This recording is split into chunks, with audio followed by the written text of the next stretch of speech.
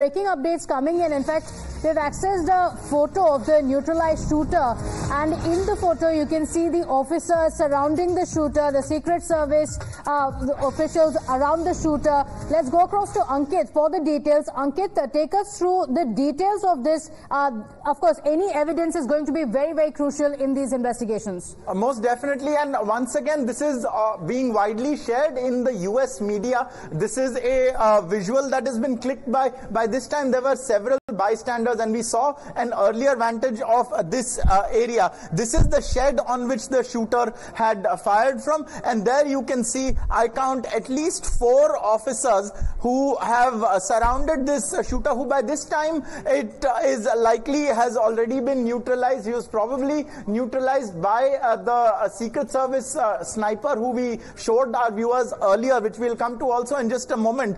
So there are 2 officers. They appear to be from 2 separate agencies, 2 of these in dark uniforms, the other 2 in more military style camouflage uniforms, and they have climbed onto this shed, Pratibha, and here beneath them, I don't know how clearly it's possible to see, but laying down here also in khaki colored gear is this presumed shooter who appears to be lifeless. This officer is holding his hand up, and I don't know the significance of this, but this appears to be a visual of after the shooting, after the neutralization, these officers climbing on to the vantage point shed from which this shooter had fired the bullet at former President Donald Trump. And this is the video which we showed our viewers just a short while back of the moment that shooting happened.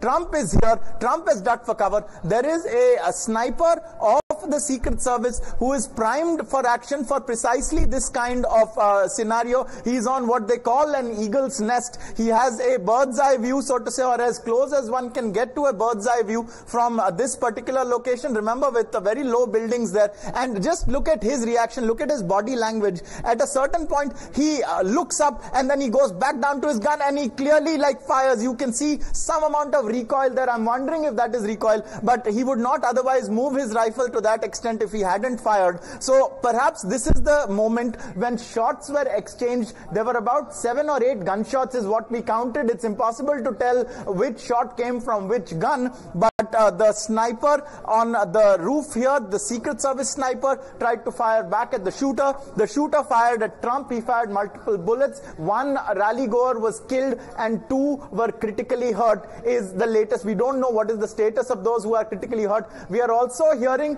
trickling in information, it's not solidified yet, of details of who this shooter was. Apparently the Secret Service knows, but we are waiting for some kind of confirmation on that.